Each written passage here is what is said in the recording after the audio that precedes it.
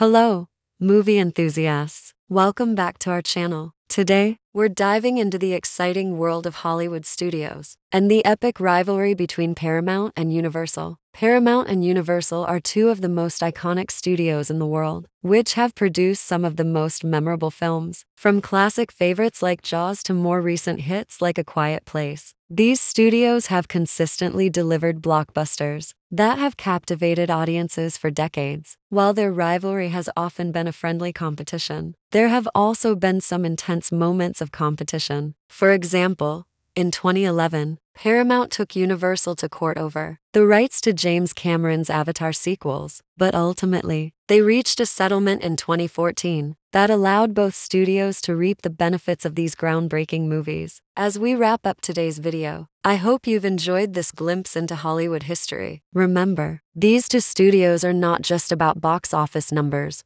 but also about creating unforgettable film experiences for all of us moviegoers. Thank you so much for watching. If you enjoyed this video and want more content like this, don't forget to hit that like button and subscribe to our channel. Until next time, keep your popcorn handy and enjoy your favorite movies.